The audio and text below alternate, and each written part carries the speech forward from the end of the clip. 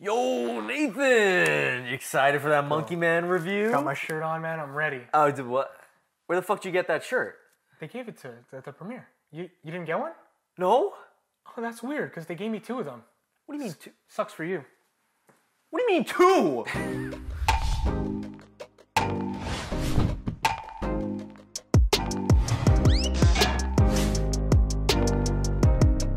Welcome back to the Real Talk Podcast, episode 133. I'm your host, Nathan, and I'm joined by the man himself, Matthew Neves, to my left. Thank you.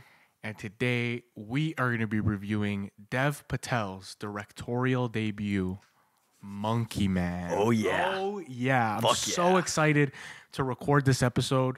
We actually got to watch this film early, so it's been a while. Like, I've been dying to record this episode and talk about this film with you.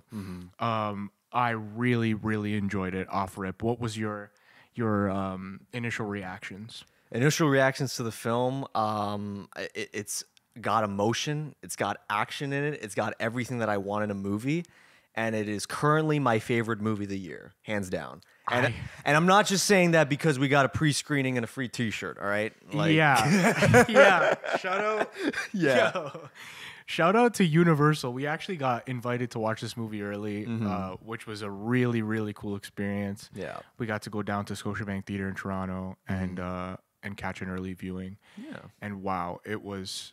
They invited us to come watch the movie. Right. So we're like, fuck, I hope we like it, you know? That's the I thing, hope yeah. they invited us and we don't have to come say, oh yeah, it's all right. It's not like another particular movie that we've reacted to the trailer and we're like, ooh, and then they're like, oh, you can come see the early screening. And right. we're like, I was ooh. happy they invited us to this one because after watching the trailer and seeing how stylistic it was, I was very excited for this film. Oh, yeah. And it exceeded my expectations. Absolutely. The trailer, 10 out of 10. It's one of my favorite trailers we've reacted to. Yeah, it's excellent. And this movie is no exception. I mean, like you said already, Dev Patel, this is his directorial debut, and he hits it out of the park. He knocks it out of the park. Like, holy shit. He killed it.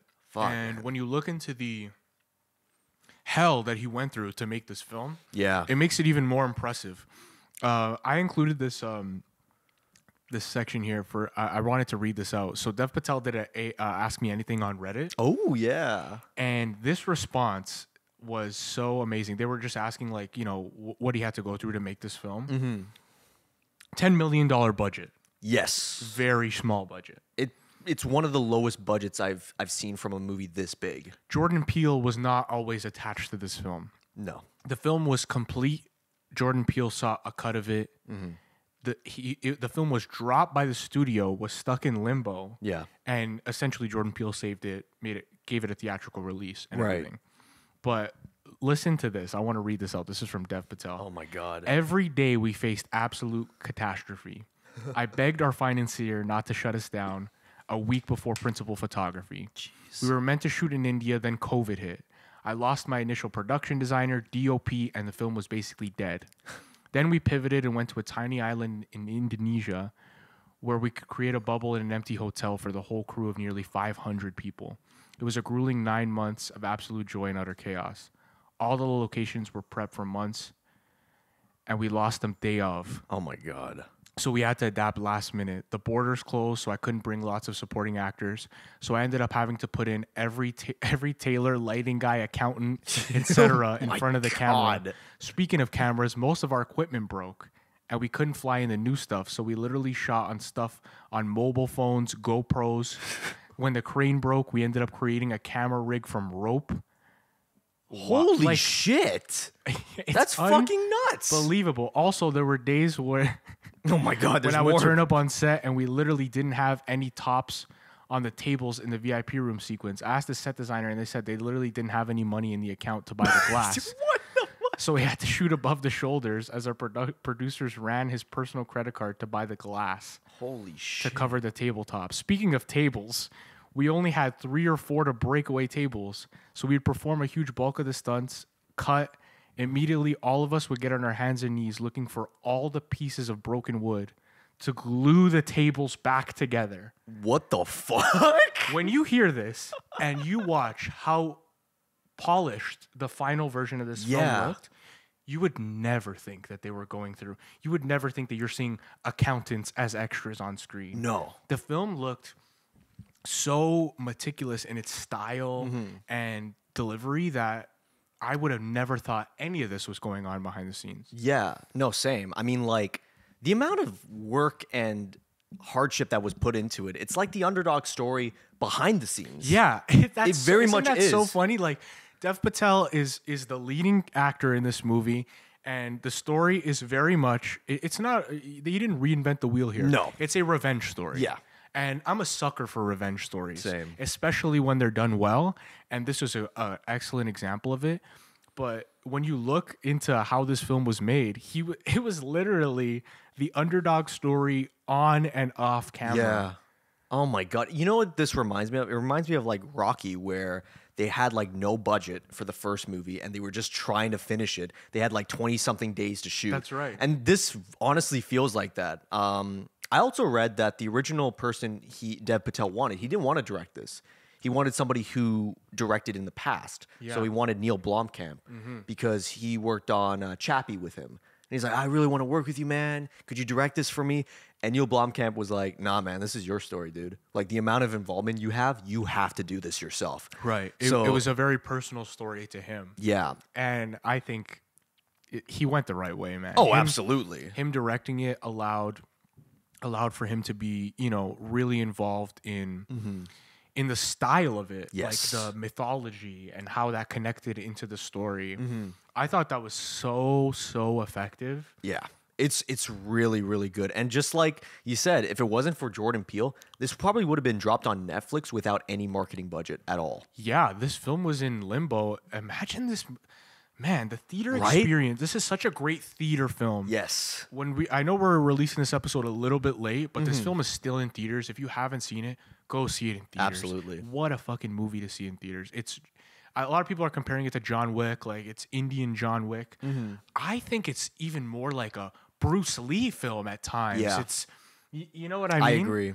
Well, because the thing with Monkey Man that's different from John Wick, which I love, is the second half of this movie is a lot more dreamlike. It's a lot more psychological with the character. Yeah. You give a shit about this particular character more than other characters because of the revenge story. You have his motivation. You have his intensity. That's what makes this movie stand out from the rest, in my opinion. I know Dev Patel said he was inspired by Bruce Lee's Game of Death, which you definitely see yeah. here. He's like going up the levels, like until he gets to Kareem Abdul-Jabbar, Yeah, basically, yeah. the big boss, Yeah, I love that. It felt very even video game-esque at times. For sure. Man, I have so much praise for this film, but let's get into the style of the film. That's Style. what I want to talk about. Absolutely. The style of this film, right off the bat, I love the editing. Oh man, I think the editing in this regard is a perfect example of cutting out the fat. Yeah. Because a lot of action films, a lot of movies in general, have these overlong scenes that go really nowhere, really. This one, it's just like, boom, we're here now. Boom. the pace was slingshot pace. Yeah. You're in the story from the beginning, and every scene is advancing a character or the plot, and it's doing it quickly. Yes. I fully agree. Because of the fact that, like, these characters, these moments, there's no moment where it's just like, oh, why is that there? Oh, Yeah. why is this there? Nothing felt too much like a cliche. No. Remember we were in the theater and there was various characters in the movie, like there's the comedic sidekick, Right. who's great. I love him. Which is an excellent example of comedic sidekick. Something that I think lately, especially, gets butchered. A lot in films. Holy shit, man. Like, they drag it on too long. But this particular character that's comedic, is only in it for a little bit of the movie. He's mainly in it for the first half. That's right. And that's it. That's all you need him for. You don't need He him serves his purpose in that first half. Exactly. But in that second half, like you said, there's a tone change. It becomes a little bit more surreal. Yes. So there's no place for that. No, there really isn't. It would stick out. And same with the supposed love interest, which I thought they were going to do in the first half. Because the first half establishes all of these characters that Dev Patel is interacting with. And you're thinking, all right, you got the comedic sidekick, you got the love interest, you got the bad guy. I know what's going to happen. He's going to train. He's going to do the Rocky training montage and beat the shit out of them, right? No, not really. In fact, he's kind of really bad at fighting at the beginning, and it isn't until his training in the middle of the movie that he gets a better understanding of who he is, what he's become, and what he's fighting for. I love that. Yeah. Those parts are fucking amazing. And the editing, music, and performances all come together because of that. That's why we give a shit about this particular character. You're 100% right. So The style is so good, so refreshing to watch in an action film, a genre that I'm not a huge fan of. I don't watch too many straight up action films like this. Like I'm not, if a new John Wick comes out, like I'm not the first guy in the theater. Like, No. That's not really for me. But this had everything for me. The way they use flashbacks. oh man.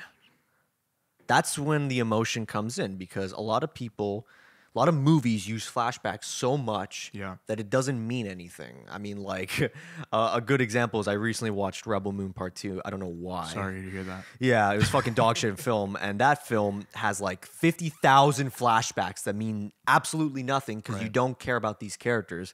This movie, however, uses the flashback, but they use it briefly. Yeah, You don't know what it's trying to show until the very end. that's right. And that's when you build up that emotion. That's when you build up the fact that now you know more about this character. Now you know why he's doing this. And he himself is discovering himself in the process of the movie. That's right. And And not only do they use the flashbacks, briefly, they don't overstate their welcome.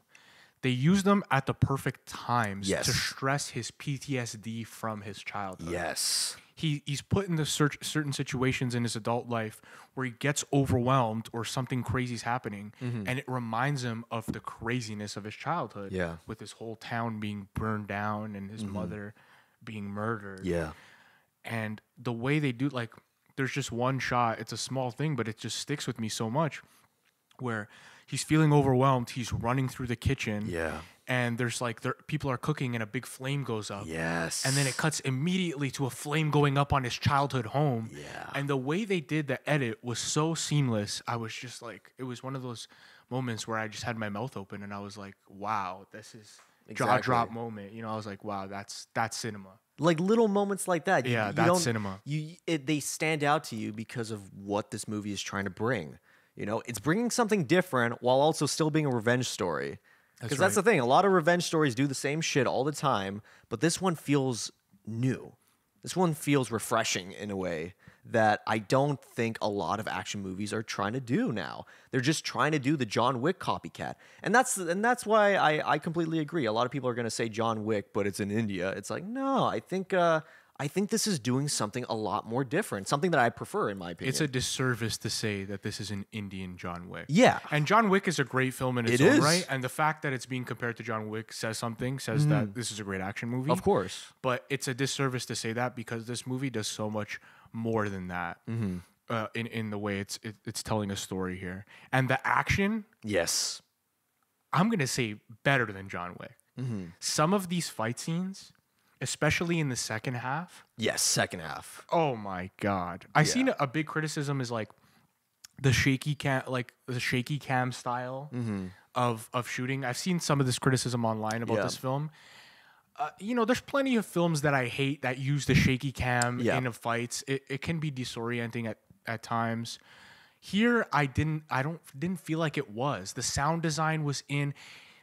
They made a choice to make you feel like you're in the fights when they're happening. Yes. The cameras are very up close. There's a ton of close-ups used. And I guess now when you hear the backstory, I guess it was by necessity. Oh, yeah. Like, I could see the technical issues. Well, because I kind of agree with the shaking cam for the first half. Yeah. The first half was more noticeable, especially when they're at that, sex house or whatever. That one felt the most like Batman Begins fighting, Jason Bourne, shaky cam. And I think it's because of the fact that I was thinking in my head, like, okay, this location must be really fucking small. Yeah, It felt like claustrophobic. it. Yeah, right? it felt, but yeah. it not just like for the sake of claustrophobic for the audience, but like for the crew itself. It's like we don't have any room, and I was just thinking, it's like maybe they could get a bigger room. But then you telling me this fucking story, I'm like, yeah, this was their only option. Yeah, fucking miracle it even got. Like it just when I did the research on it, it just made everything more impressive. Yeah. yeah, the fight sequences I thought were so great. The fight, like the choreography was amazing. Yes. It had memorable moments, even like funny moments at times. Of course. I think of the elevator one where he's like pushing the knife with his face Yes. into his neck. Oh my God. That will stick with me forever. I love that moment. Man, or the one where he uses the tray to cut off the finger. Yes. Oh, love that. So good. I love how it got silly, it got weird at times, and it was great. That's the thing too. Is like I'm talking great. a lot about the second half. The first half is really solid in establishing, by the way. Like, I think Yeah. it does a really good job at that. You see him with the monkey mask, and you see him fighting, and he gets the shit kicked out of him and stuff like that. I like that style. I like the fact that it doesn't show him to be like this badass. That's right. Oh, he's such a cool guy.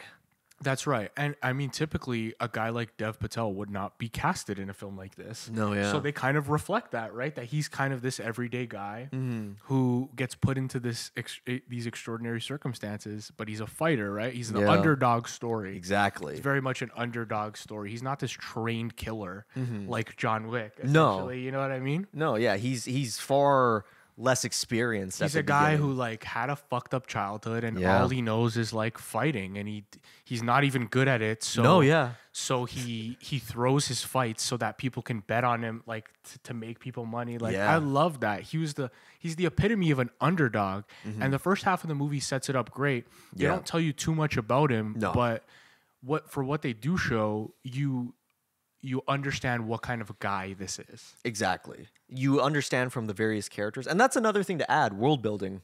I fucking love this wow. world building. Wow. I love, what was it, the Charlotte Copley guy, the announcer, the Yes, MC. that's right. Oh, he's such a good character to start off the movie with because he's so cynical. He's such an asshole that it's just like, this is the world that he's in. Everyone fucking hates him. It's like, here's like $10 for the fight. Get the fuck out of here. Yeah, You're nobody nothing. gives a shit about him. Yeah. Even his friend that's the comedic relief friend is only fucking with him Yeah. because he gave him the play. He said, bet against me on this fight. I'm Yeah. going to lose and you're going to make money.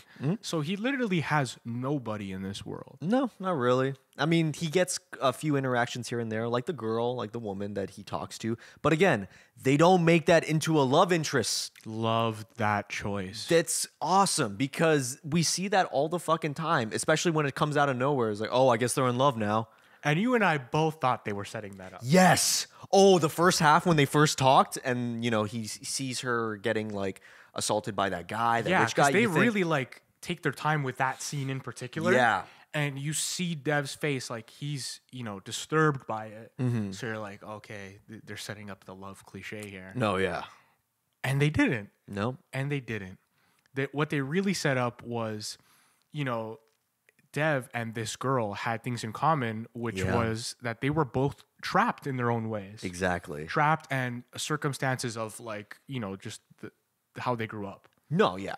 That's all it is. And it's basically both of them have an arc and have an ending and have a happy I ending. wouldn't say but happy ending, but their arcs are completed. are completed. There we go. Yes. That's what I was looking for. Yeah, That's right. because you have that interaction at the very end when fucking everyone's dead, and Dev Patel looks at her and she looks at him, and they're like, okay, we're gonna go our ways, separate ways. And No then they kiss. no kiss, no nothing. They No just nothing. look at each other and they're like, all right, we made our The revenge. silence of that scene was everything. Yeah, It was perfect. It was better than any dialogue you could have written there. Yeah. The lack of dialogue in this film also helps it very much, especially the second half, with the dream sequences, with the cutting to the footage of people getting hurt and abused by like police officers and stuff like that. That footage intertwined with Dev Patel training and punching that bag. Yeah. I was like, I know what this film is doing, and it's not being super obvious with it. It's contrasting the climate that he had to deal with as a child to what he has to deal with now and how it's still haunting him. That's right. That's what I love, and that builds your revenge story. It's not just a mano y mano. It's I'm fighting not just for me, but for my mom, for everyone that's gotten fucked over like That's this. right. And it's like, Yeah, I mean, it's person versus person, but it's Yes. person versus self, yes, right? It's both, and they tell both of those in such a fantastic way. I love it. I love when it gets weird. I love the Yes. temple scenes. We have I really love it, touched on. man. Those are so fun. Yeah. I love the scene where he takes the whatever poison. Mm-hmm. I love that. And then the guy gives the quote, "The pain will leave you once it's done teaching you." I thought that really stuck with me. Yeah. How he goes through his childhood. I thought that quote was so perfect, and the way they tie in the mythology. Yeah. With like Hanuman and the monkey man. Mm-hmm. The way they tie in the imagery Yes. to like what's happening with death. Oh my God. I mean, like we could go on all day about that because of the Seriously. fact that, and that's the thing too. We're not just talking about how awesome the fighting is. No. We're talking about stuff surrounding it, and the reason why the fighting works is because we give a shit about the main character. So when you get to the very end of the movie, you get to the climax, you get to the fighting of that moment, you care even more. You're more motivated. You're like, I want this guy to fucking win. The issue I think people might have, and I hope this doesn't distance people, is that, like you said, this isn't a John Wick film. The second half doesn't have that much action. It's more character focused. That's right. It's more dreamlike focus. And a lot of people might think, well, I want to see another action scene. I want to see him do this. I want to see him do that. It's like less is more in this regard. I completely agree. You get the fight at the beginning where he fails, then he trains, and then you get the fight at the end. That's perfect. The fight in the bathroom, I love that fight. That's good. That fight was excellent. That's how you start it off, because he doesn't right away kill the guy. He's like, oh, fuck, I fucked up. There we go. Like how it would really happen. And that's why the story is not really a person versus person story. It really is a person versus self, because in 15 minutes, he's confronted with the guy who killed his mother. And Yeah. he has a gun, and he can shoot him, and that could be it. Yeah. But mentally, he's not there yet. No, he yeah. hasn't overcome his trauma. It's too easy. And in the moment, he can't do it. It's too easy. I loved that. Yeah. And again, like that whole fighting moment and stuff, it's like he's taking the hits, man. He's taking the fucking hits because you got to have that. He can't just be like, and that's the thing about like John Wick Chapter 4. I love that movie. The action's great in that. But John Wick is literally like Captain America. He's like 50 bullets can be shot at him and he'll be like, yeah, I'm still walking. Dev Patel, it's like you get one bullet in him and then he falls in the water. And he's like, is he dead? Like I remember Nathan, we were like, what's going to happen? Seriously. So he has to get healed up. It's like you got to give that time, all right? Because if you don't, it doesn't feel deserved. It's like the new Rambo film. They did the same shit where it's like Stallone's like 80 years old. He gets beat up by like 50 gang members. And then 10 minutes later, he gets healed up. He's like, I'm back. What do you mean you're back? That's There's no right. fucking way you could be back. You'd be dead. You're fucking dead already. That's a good point. Like this movie actually, they have a fight sequence and then they show that he actually has to heal up. He has injuries, which yes. Most action movies will just blow right by. Yeah, like the Jason Statham ones right. and all that shit. And it's just like, buddy, give us some time for you to give the impression that you healed. You don't just heal in 2 minutes after a fucking stab wound, a bullet wound. Oh, I just took the bullet out. I'm fine. No, you're not. You're still right. bleeding. What the fuck? This one, they do a great job at doing it. And I'm still in shock that this cost $10 million. $10 million budget. $10 million. Looked so beautiful. Yeah. It looked amazing for $10 million. I'm happy this film made some money because of the Yes. low budget. It made $24 million worldwide, $19 million domestic. It should be way fucking more than that. Oh, yeah. It should have been #1 opening weekend, but like... I understand it's Dev Patel's directorial debut, and I'm sure his next one will have more hype around it just because of how good this one was. Yeah. But let's talk about that. What do you want to see next from Dev Patel? Any other genre. I feel like the reason why I'm saying that is because with action, I think he did his own style, his own way. And the amount of bones that he fucking broke for this movie, I'm like, okay, maybe try something a little different. Right. You know? Yeah, we didn't even mention that. I think he broke his hand, he broke His broke wrist. his wrist or something. Like, His ribs. So for the sake of his health, maybe do a thriller. yeah. He could be a detective. I'd be down for that, or maybe even a Western. That's the thing. The one thing I do not want, because this movie is perfect on its own, is a sequel. No, please fucking don't do sequel. it. The way this film ends, I'm not going to spoil it. We're not going to spoil it for you because you better fucking see this in theaters. The last shot of this movie, perfect. It is the perfect shot for the revenge story, in my opinion. I completely agree. And we talked about that briefly right after we saw it. Like, man, this film is leading up to something and it's doing it so well. But I was sitting there thinking, like, how are they going to end this in a satisfying way? Because of all the shit that was going on and the way they took the surreal approach, you really don't know how it's going to end until the end. Yeah. And halfway through, I'm watching, I'm thinking, man, I love this right now, but if it has a little bit of a cop-out conclusion, I'm not going to like it as much. Yeah. And it delivers with the ending. It's the perfect way to end a film like this. It's so beautiful. It reminds me of a bunch of films that do the same thing where he is confronting the devil. Yeah. And we see how he does it. We see how he handles that. That's right. And it's like you said with the line of pain. It's like, well, how else are you going to deal with it unless you confront the most evil person in the room? It's a personal revenge story, but it's also a good versus evil at that end. It's like, it's not just about Dev Patel getting his redemption. It's literally the people. It's good versus bad. Literally. It's amazing. And they don't do any CGI battles. They don't do any, because that helicopter, I was worried that they were going to do something with it. No, it's simple. Oh, It man. is simple, and it needs to be simple. Yeah. Well, oh my God, Monkey Man, it fucking gets it. That's the one thing I would say. It fucking knows what it is, and it fucking gets it. It gets it. We've been praising this movie for this whole episode, but I promise it deserves it. And I feel like I'm at a loss for words at times to explain how good this film is without just breaking down every single part of it. Same. You just have to see it. That's Yeah. it. This is a must-watch film. I think it appeals to a huge audience. There's going to be something that you like out of this film.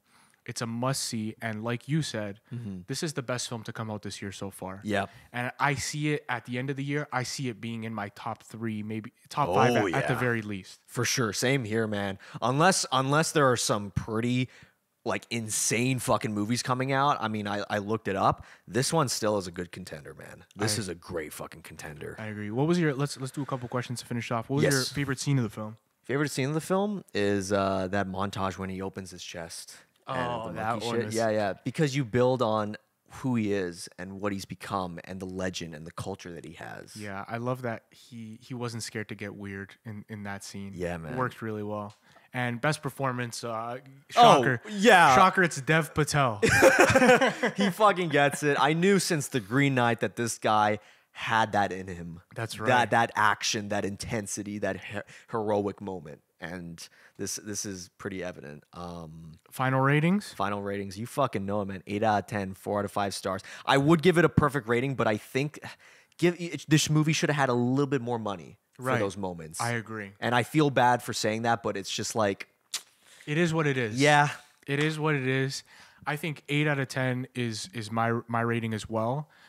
I think with a rewatch, I might rate it a little higher. Yeah. I only saw it one time. Same. It's definitely a film I'm eager to see again very soon. I'm probably going to try and catch it one more time before it's out of theaters. Monkey Man, go see this movie. That's all we could say. Go see it. Big thank you to Universal for inviting us to see it. We had so much fun with that. And we'll end it off there. Don't forget to leave a like, comment, subscribe to your boys. And we'll catch you in the next one. Take care. Brush your hair. Peace.